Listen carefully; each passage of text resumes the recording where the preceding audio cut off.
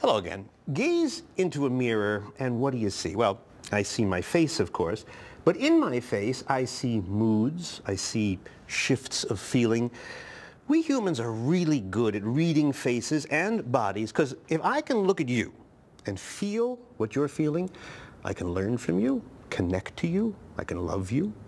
Empathy is one of our finer traits, and when it happens so easily, perhaps because, and this is brand new science, this is just out of the lab, we may have some special circuitry in our brains that helps us whenever we look at each other.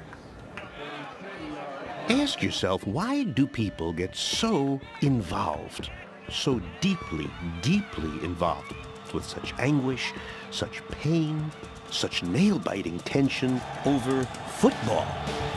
Cleveland Browns are gambling on defense. Why are we such suckers for sports? And it's not just sports. We can lose it completely at the movies, at video games, watching a dance. Is there something about humans particularly, that allows us to connect so deeply when we watch other people? Watch them moving, watch them playing, watch their faces. Well, as it happens, scientists have an explanation for this strange ability to connect. It's new. It had never been found on the cellular level before. A set of brain cells found on either side of the head. Among all the billions of long branching cells in our brain, these so-called mirror neurons have surprising power. What we found is the mechanism that underlies something which is absolutely fundamental to the way that we see other people in the world. And it began entirely by accident at a laboratory in the lovely old city of Parma, Italy, where a group of brain researchers was working with monkeys.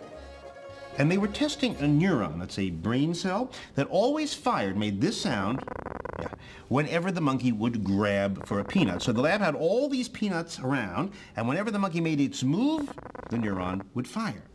Scientists thought, now here's a neuron that is essential to motion. It's a motor neuron. Then one day the monkey was just sitting around, not moving at all, just sitting, when a human scientist came into the lab, and when that scientist grasped the peanut, the monkey's cell fired. Now, the monkey hadn't moved. It was the human that had moved, suggesting that this neuron up here couldn't tell the difference between seeing something and doing something. Seeing and doing were the same. Or more intriguingly, that for this neuron, watching somebody do something is just like doing it yourself. The head of the lab, Giacomo Rizzolatti, thought, wow. The same neurons, one neuron, fire both when the monkey observes something and when monkey is doing something. It's almost unbelievable.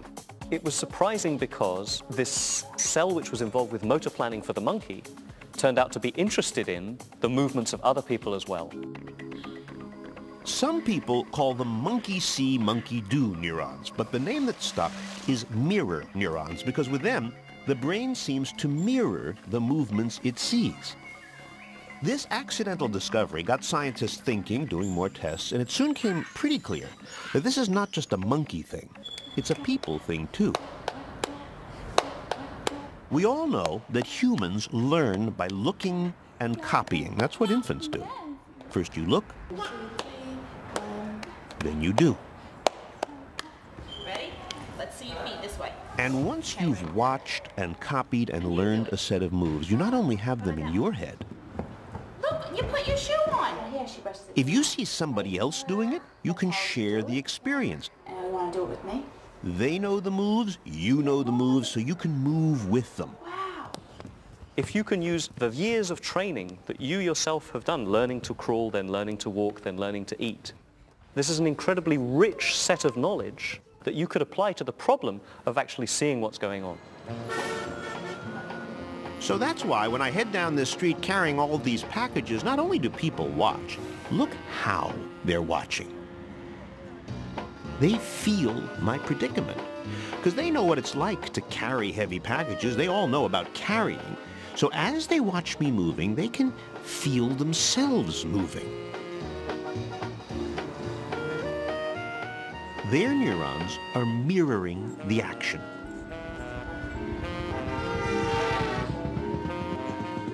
These neurons may be the brain's way of translating what we see so we can relate to the world.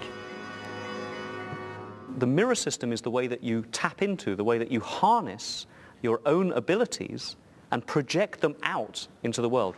And people are really good at watching and translating what we see. Like with just 13 moving dots, that's all there are here, you'll have no trouble recognizing these very ordinary activities. What's more, tests have shown when a person sees a movie like this of his own movement, he'll recognize it immediately as his own. And that's why sports fans tense with the action and wince and leap, because if you know the game,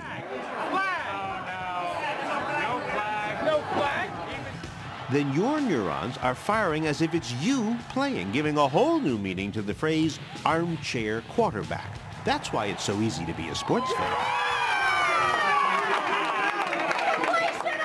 But there is more, suggests UCLA professor Marco Iacoboni. He thinks mirror neurons tie us not just to other people's actions, but to other people's feelings. So the idea was to try to figure out how the emotional system and this motor system are connected together. We're going to go in the scanner. What you're going to do is To demonstrate, he put me into this very powerful fMRI brain scanner that can peer into the brain while it's working. And he gave me some goggles so he could show me pictures when I was in there. So you can see here the eyeball of Robert. And once he had a good view into my brain... Nice looking brain. Thank you. Robert, you're not supposed to talk when we scan you, all right? Sorry. Then he said, okay, I'm going to show you a bunch of faces. And for each face, I want you to imitate it. So I did that. Then he recorded my brain while I moved my facial muscles. We're going to do right away another one. Okay. Then he said, okay, same faces, but this time, don't move a muscle. Just look. So I looked. When we checked the results... Oh, there's my brain. I've never seen my brain before. This is your mirror area. Iacoboni says that the part of my brain that's working when I make a face, the same part gets busy when I see the face.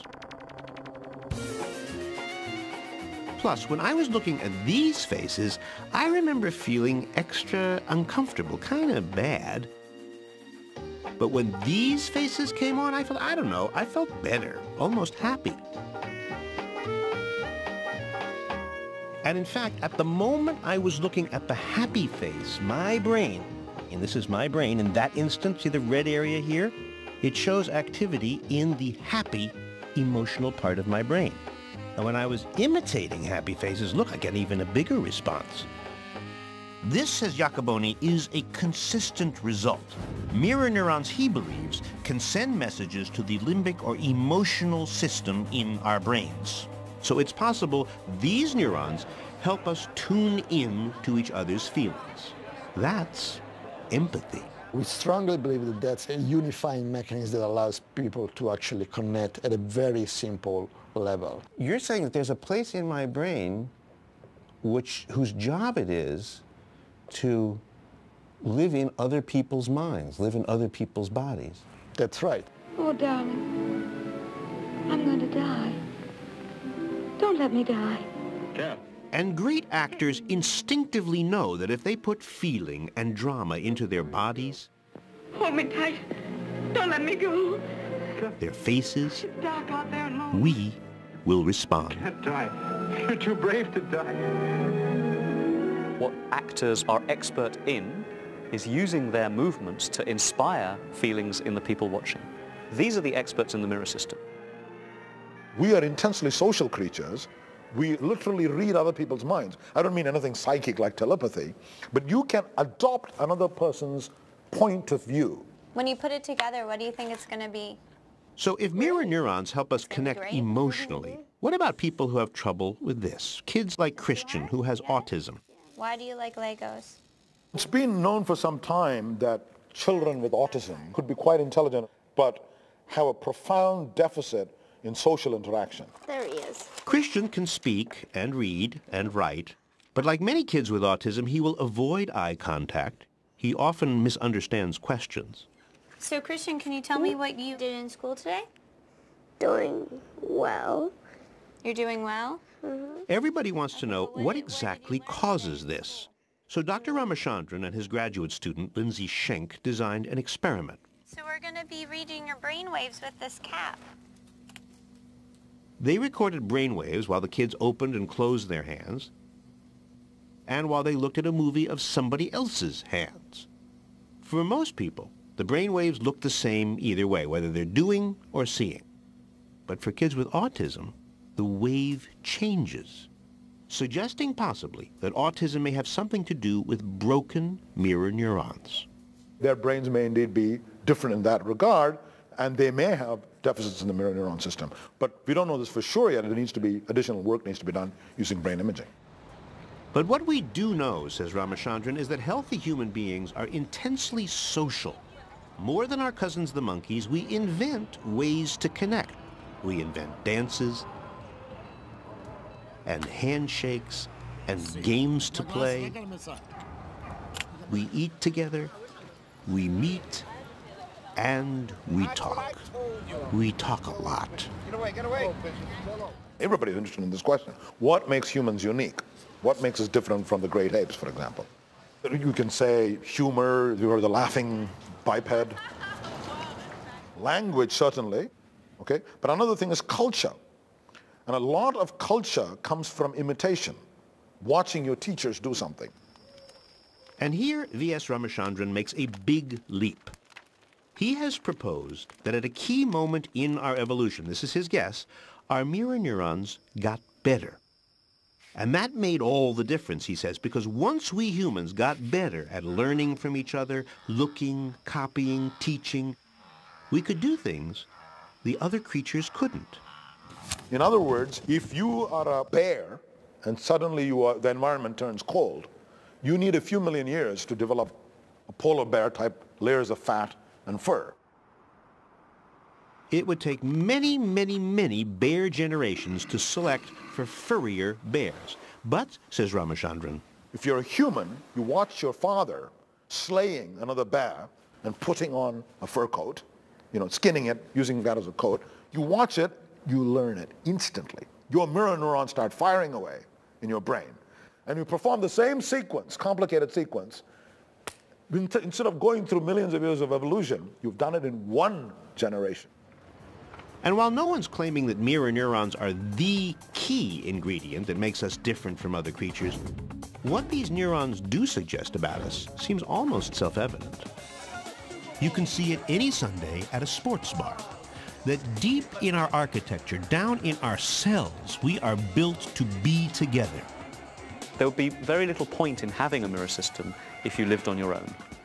There'd be a lot of point in having a digestive system if you lived on your own.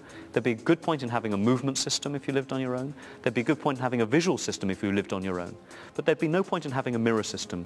The mirror system is the most basic social brain system. It's a brain system which there's no point in having if you don't want to interact or relate to other people.